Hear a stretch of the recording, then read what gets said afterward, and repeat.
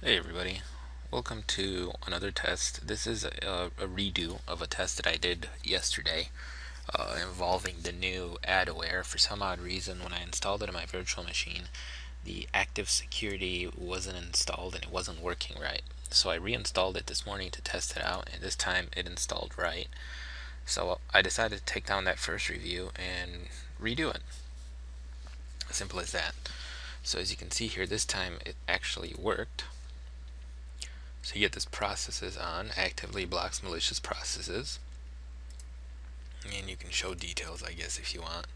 If we go to advanced here, you can see that that's checked. And you get the antivirus engine and when logon protection. Um, you get your different scans and stuff. And this time when I do a scan, I'm just going to do a quick scan, even though I normally like to do a full scan. Yesterday it took almost 3 hours to do a full scan, and I'm not going to wait around that much for today.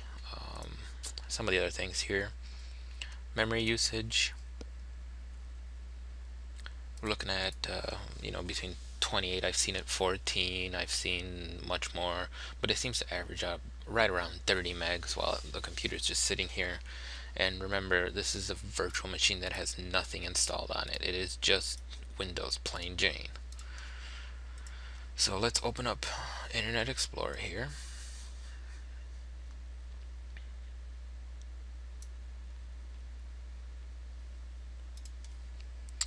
I have some links here. I don't know how many of these will actually work or not. They're all fairly new. I think, I don't know, 12 hours maybe.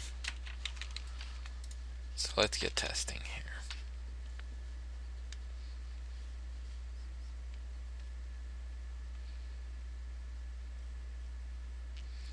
I think this 21.7.23.7.3 IP is not going to work.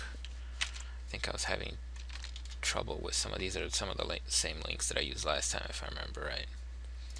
I was having trouble with some of these, getting some of these to work. So I'm going to skip those for the time being.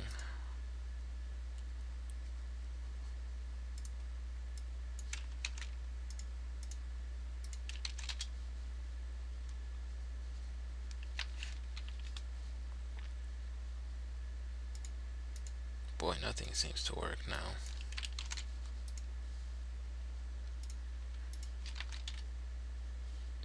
Okay, that one popped up.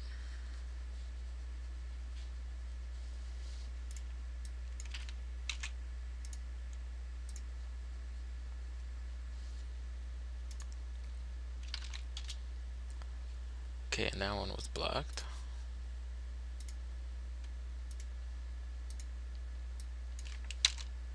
Looks like I'm going to have to get a bunch of new links because a lot of these don't seem to be working.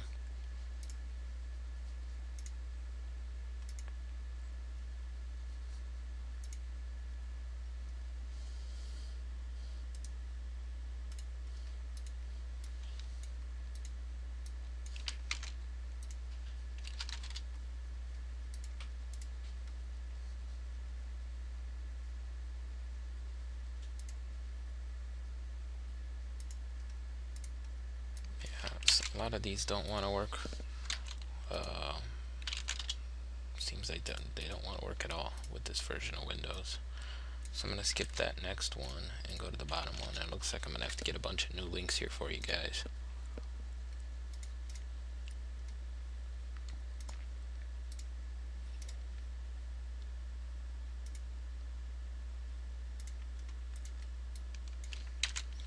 Might as well do this last one here. Oops.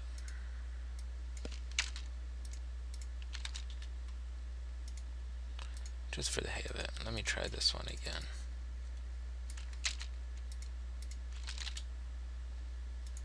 Maybe I can get it to work, but I highly doubt it.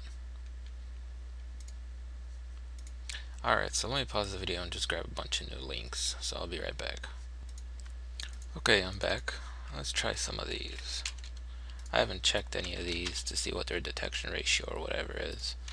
So, looks like that one doesn't work, of course.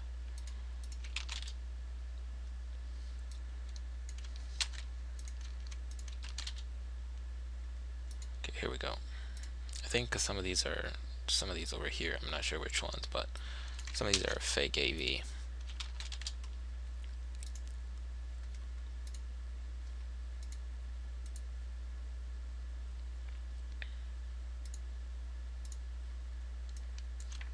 So we'll let those work in the background, do whatever they're doing. Go on to the last one here. We've got two more.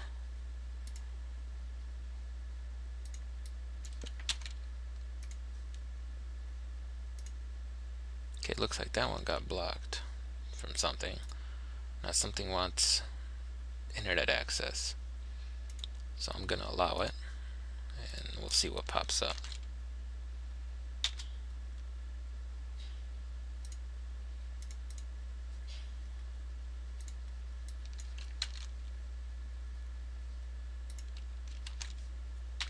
And this is the last one.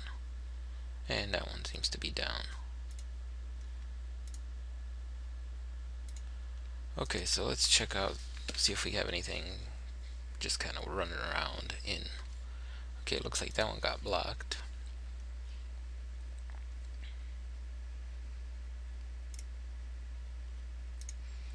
See if I see anything weird and out of the ordinary.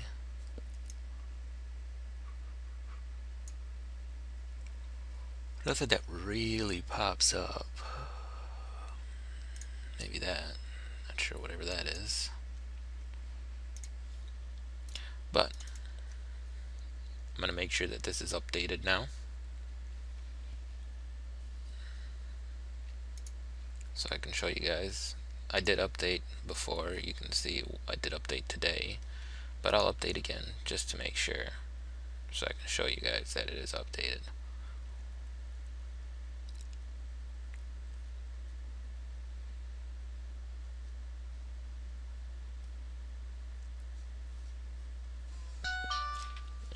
Phone's ringing.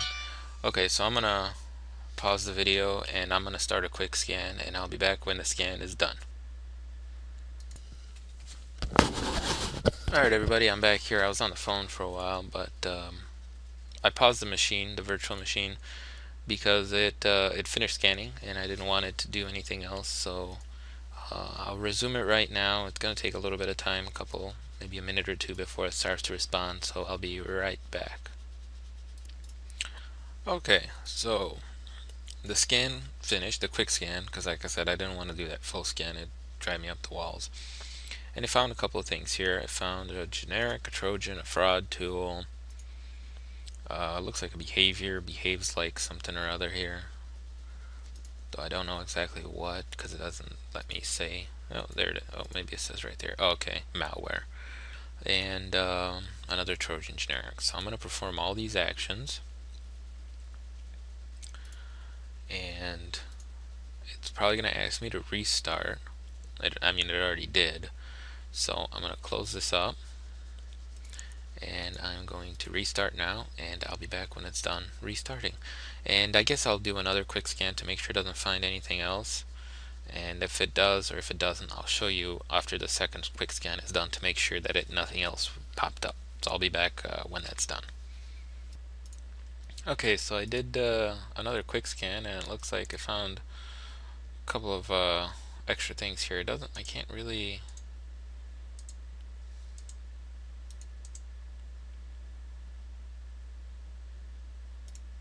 It's really kind of annoying if I try to. Let's see where these files are at. Okay, so they're in temporary internet files, but that's alright. I'll get rid of them. I'll put them in quarantine, and I'll do the restart and quick scan procedure again until everything till it doesn't find anything anymore. So I'll be back after another quick scan.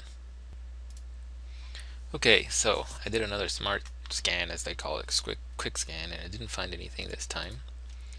So I'm going to open up my testing tools here. I'm going to run CCleaner to get rid of any of the temporary internet files that are there. And then after I do that, I'm going to install and run Malwarebytes. So I will be back with the results from Malwarebytes whenever it's done scanning. So I'll see you then. Okay, so Malwarebytes finished scanning here and found 4 things, and it looks like I found a bunch of files associated with a piece of spyware here, passwords exogen, and looks like there's a file stuck in C drive, and there's a registry key change here that asked to run this file probably every time Windows is started. You can see right there. So this is all associated with that one infection. So I'm going to remove these, and I'm not going to restart right now. And because I have some extra time, I'm going to do a super anti-spyware scan just for the hay of it, so we can make sure we get a more thorough test. And I will pause the video, and I'll be back when super anti-spyware is finished scanning. Okay, so super anti-spyware finished scanning here, and as you see, it didn't find anything. So last but not least, I'm going to do a scan with Hitman Pro to see if anything else pops up. So I will be back when that's done scanning. Okay, so as you can see, Hitman Pro finished scanning and it didn't find anything. Final synopsis, I guess, of the new adware 9.0. In blocking, it didn't do that good. As you saw, it blocked a couple of things, but it let a lot of stuff through. On the other hand, it did do pretty decent in cleaning. It cleaned up, I think, a total of, oh boy, I'm trying to remember, 10 infections, or was that 14? Something like that. So it did a much better job of cleaning the infections after I let them in. So what's that say about the program? Well, in my opinion, there's 2 things. I probably wouldn't use it as a protection aspect of my system, because it doesn't seem to do that great of a job. But at the same time, if it didn't run all the time and I could use it as a on-demand scanner, I could keep it. But it seems to want to run all the time in the background. So then as an on-demand scanner, it's kind of useless because it's taking up your system resources. So it kind of falls in between that category of not good enough for one thing and not good enough for another.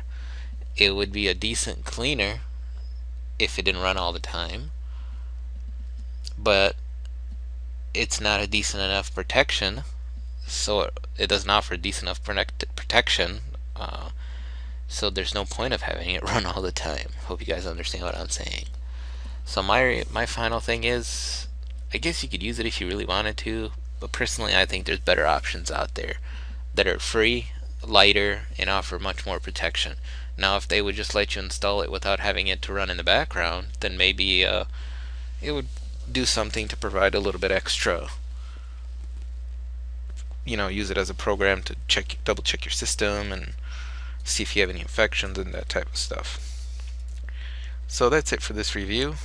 I hope you guys enjoyed it, and I'll talk to everybody later, and I'm going to go upload it online right now. Take care.